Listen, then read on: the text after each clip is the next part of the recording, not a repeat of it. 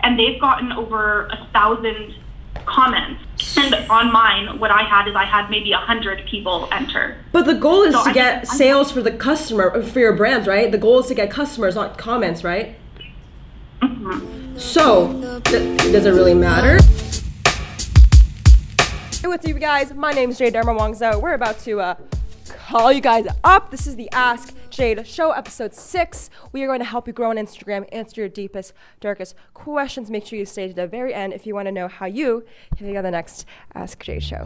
Whoa, whoa, whoa, whoa. Got the mom here up in here. Say hi, Mom. Stressful day at the Jade headquarters.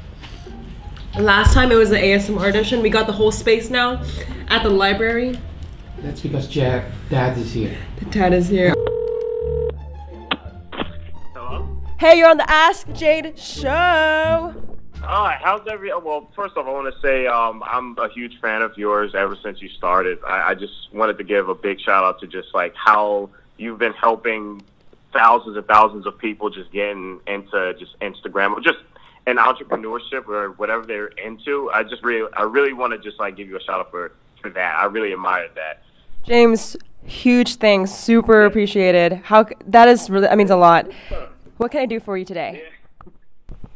Yeah, so basically, I am trying to take an approach to my Instagram to kind of blend in more of a public figure or more of like a lifestyle sort of. By the way, I'm looking at your page and it looks really good. The visuals are on point. So my question for you is, if you want more of a strategy to help you obviously grow, what's your goal? Like, why do you want to bring lifestyle in? Do you want to become the personal brand instead of your photography being the brand? Like, what do you want? What's your goal?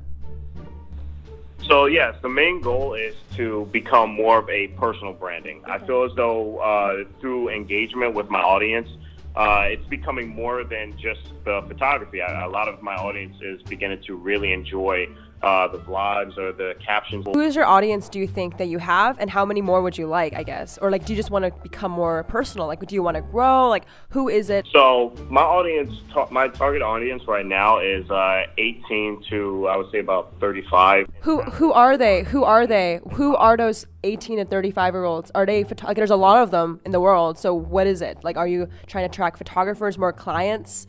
Like, why? Who is it? Why? I'm trying to attract more, I guess you could say, viewers towards my Instagram page and more clients. Okay, so you want clients. Who are your clients? Are they models that have money, or are they just everyday people that are like kids? Who is it? People, clients with money. Okay. As well. Yeah. So that's why I'm being, because you're gonna have a different approach than getting some random people on the street. You know, now you have to find people that they can afford your services. So that's why I ask. So this is what I would say. People that want to work with you, typically, how do you find them currently? Are they word of mouth? To mouth as of now. I've worked with, like with music artists. Got it. Okay, so people that have money are the business or people who own the artist. I would go to management companies and be like, yo, can we do like an Instagram live together? You want to attract people that have the actual potential to afford your services, not use like, maybe most people I would tell them like, okay, go run your little Facebook ad. But for this time, like I would go directly to the people that own the artists, which is typically the talent management company. So what I would do to get more personal is, in this case, you actually don't need to become that personal. You just need to make your name, get leverage, and give people that are on management companies the information they want. So I don't know, honestly, what's valuable to them, but it might not be like, hey, what's up, you guys? Welcome to my life. For management companies, because you want clients, it might be more like, here is how I post people, and this is how I make it so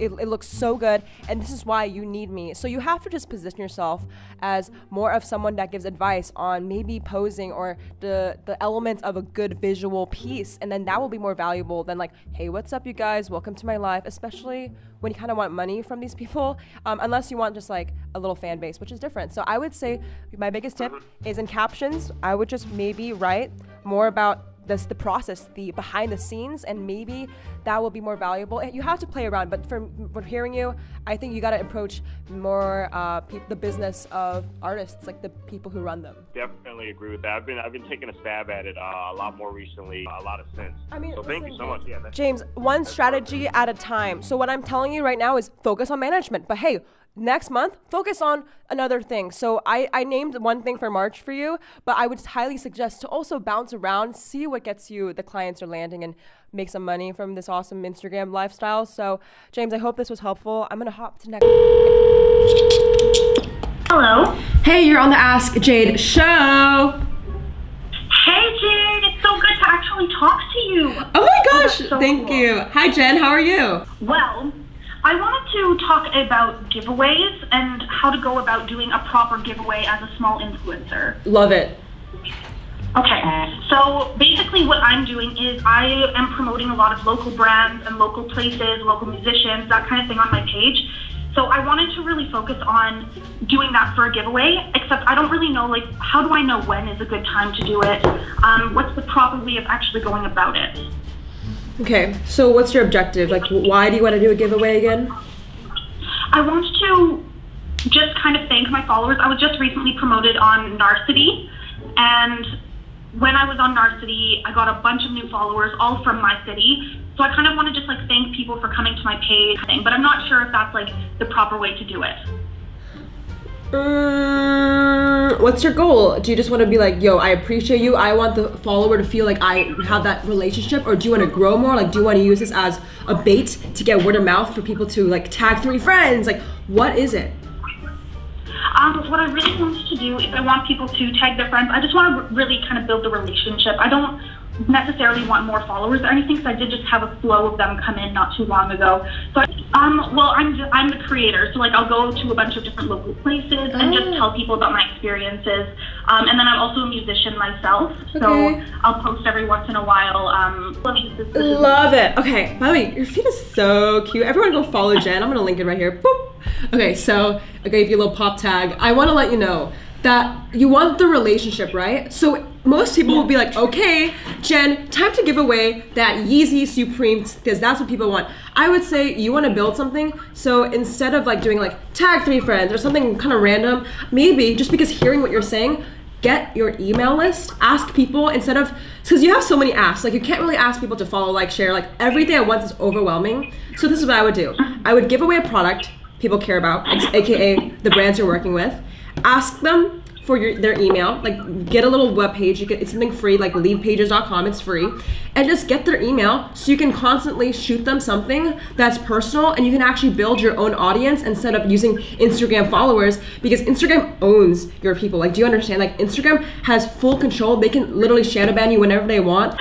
I'm just really like, because the thing is like I don't have my own website, so like collecting emails might not, like, I don't see that working as well for myself, just because I don't have like a website and I don't have the time to be emailing people. The reason why I really wanted to ask this particular question was because in the past, that one giveaway, I did feature about 7 brands, and I didn't get as big of a turnout as I wanted to. Like, I have food blogger friends, for example, and they have just done a few giveaways just in the past few weeks, and they've gotten over 1,000 comments on their posts.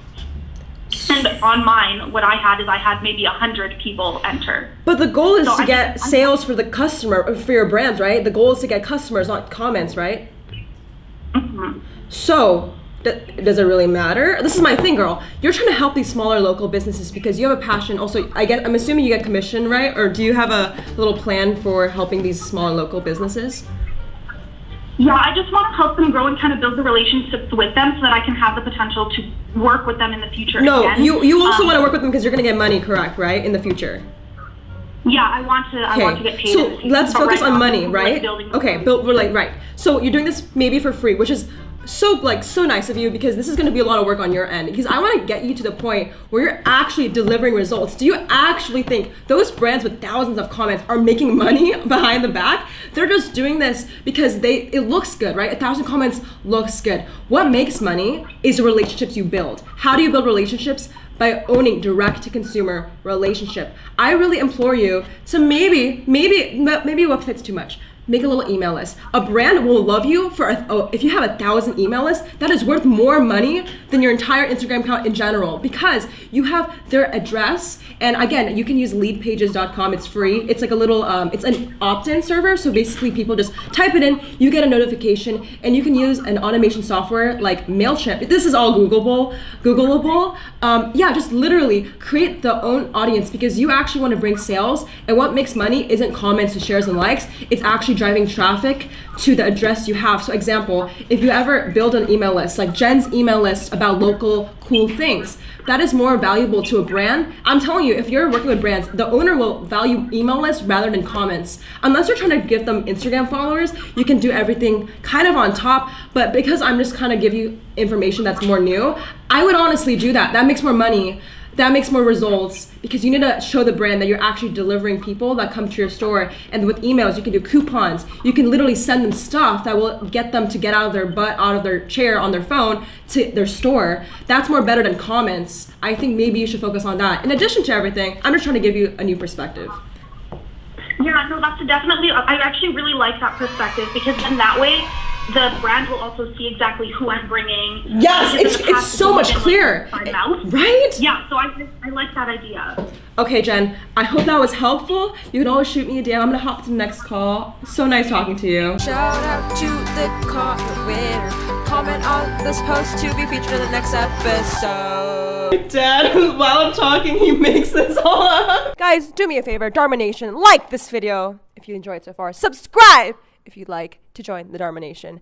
Just want to give you guys some love and a pointer. Don't build a car to Bali, right, Dad?